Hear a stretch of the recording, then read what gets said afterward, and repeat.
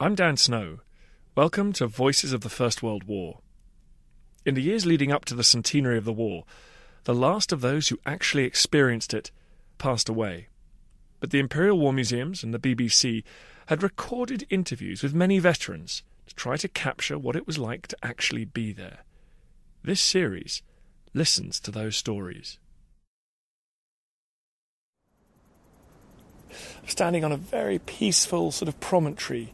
The Mediterranean sun is bouncing back off the brown sand beneath my feet. The light is flashing off the little wavelets out at sea and lush green undergrowth around me, but there's also a lot of exposed sandy rock and cliff. It's a very steep climb up from the beach below. It was pitch dark. Then all of a sudden the coast, a dim outline of the coast loomed up. As we got closer, we were all getting tensed up now and nervous, wondering what was going to happen as everything was so quiet. The colonel of the regiment called all the men together on the forward well deck and told us that we were going into action and that our job was to support the 3rd Brigade who would make the initial landing. And he said, "God bless you all, boys, there won't be many of you alive by this time tomorrow night," which didn't cheer us up very much. The Mediterranean Expeditionary Force prepared to attack. The troops involved were a random collection of units composed of a mixture of nationalities, including British, French, Indians, and troops from elsewhere. At 4:30 a.m, the Australian and New Zealand Army Corps arrived slightly further north than planned, at a sheltered beach which I'm standing just above now, that would become known as Anzac Cove. We were all crouched in the boat.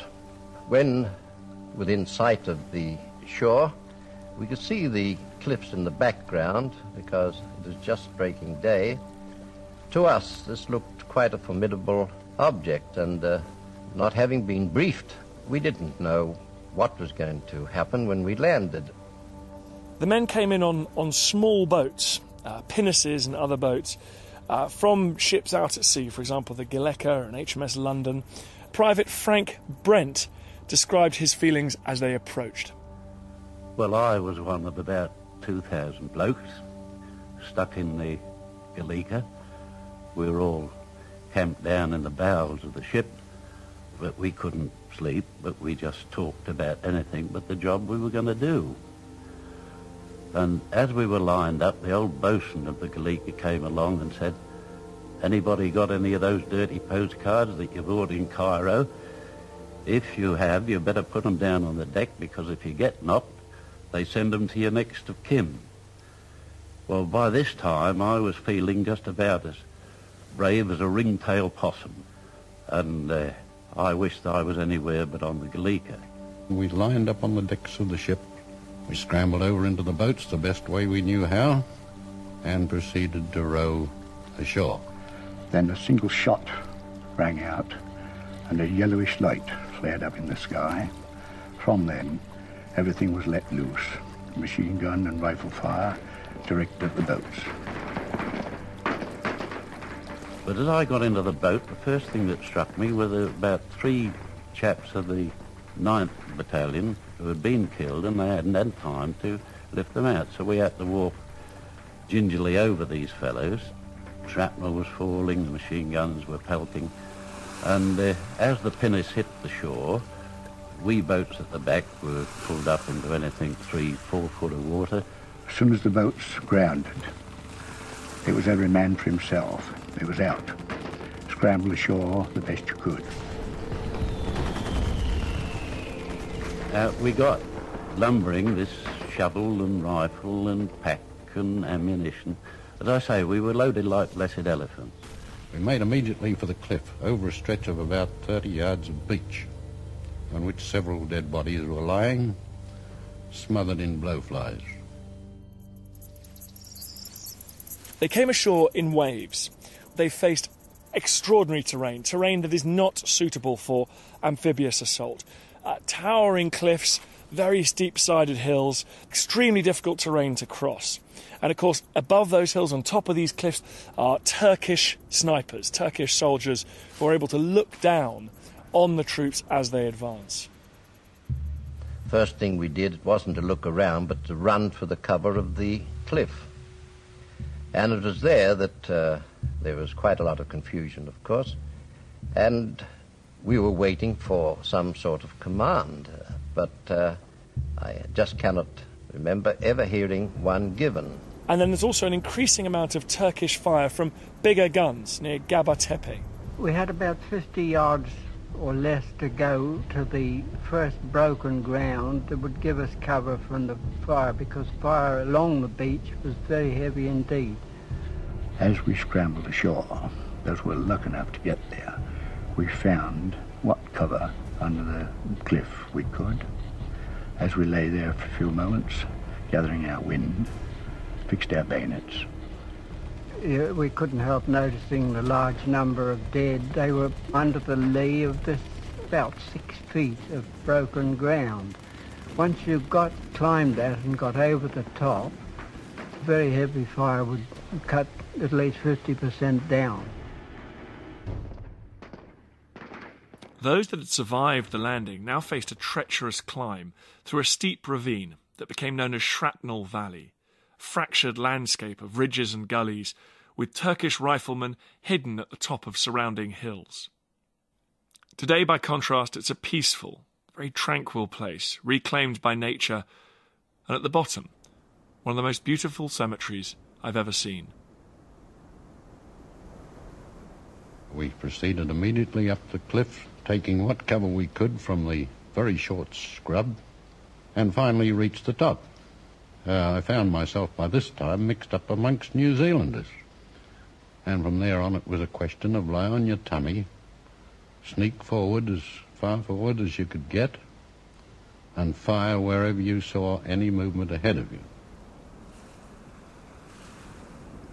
I'm now on the very southern tip of the Gallipoli Peninsula. This is Cape Helles, and around the tip of this peninsula there were 5 landing beaches. They were codenamed S, V, W, X and Y, and they were a series of landings here just a few hours after the landings at Anzac, Cove, and really it was designed to confuse the Turks.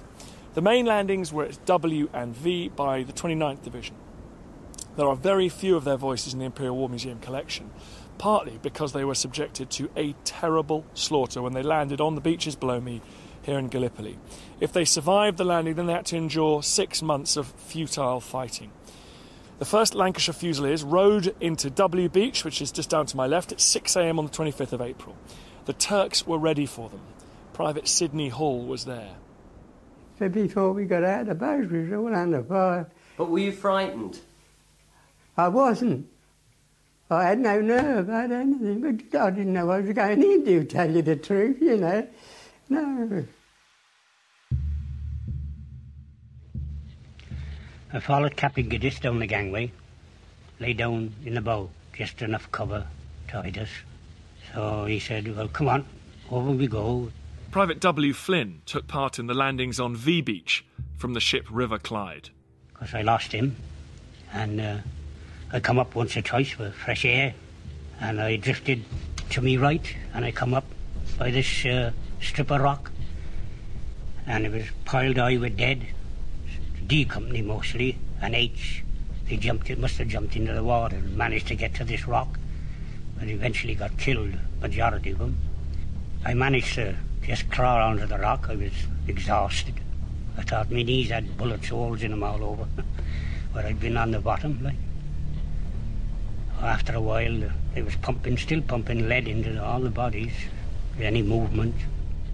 Right on the top of that beach, when we got up there was a trench right the way round. We got fired on, and a trench right round, and all I had to do was just lean over and fire, shoot us all down. Well, we lost half of our men landing. As soon as them the steam pennants started to go away to sea, well, they opened up on the shore. And there wasn't a shot fired before that, only our Navy. Not a shot. And they was firing not only machine guns, rifle fire, They had these nice little pom-pom shells, all nice painted colours, beautiful things. And they was hitting off at the side of the ship and ripping the people to pieces. And even the bullets, if they missed you, was hitting the ship and going and tearing pieces out of them. Well, I didn't see it myself, but we had one chap, tug-of-war man he was, young fella, about 19, 20, had his stomach in his hand.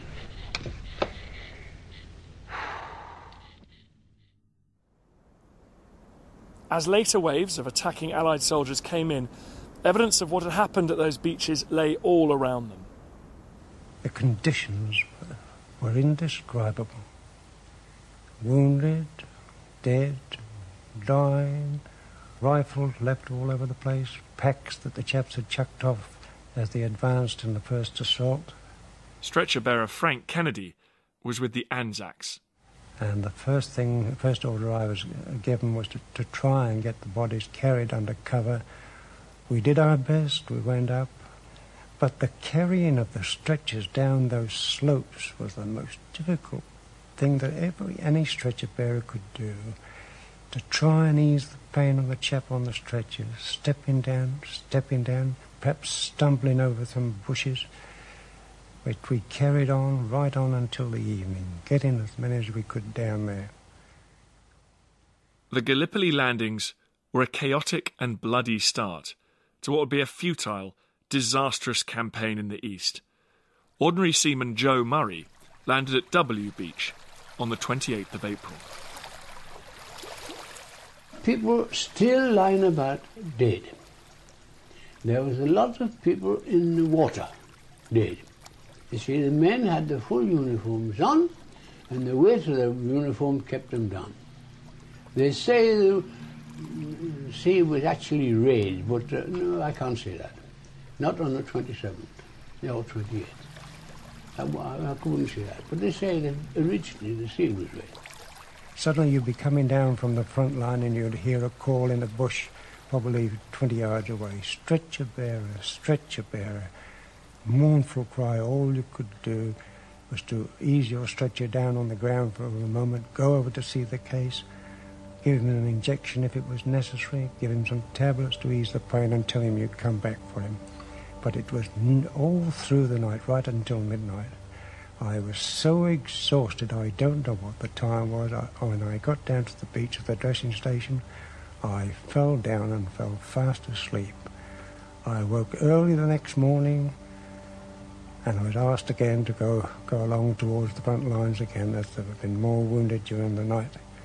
We carried on this work for 3 solid days, right up until they had to withdraw down to the beach. The casualties were enormous, the sacrifices were great. Almost at once, at 10 o'clock at night, the Turks had started attacking in the dark at that time of night. And you've got a rifle, and you've got enemy in front. Anything moves, you fire. And then you talk about afterwards. Were you tired by then? Oh, yes. As a matter of fact, I could hardly keep my eyes open. We'd been awake all night. We'd been awake the night before, no. All the time, just occasional shut eye, you know. You get energy from nowhere. You simply, where have I got to go, you know, and off you go, see?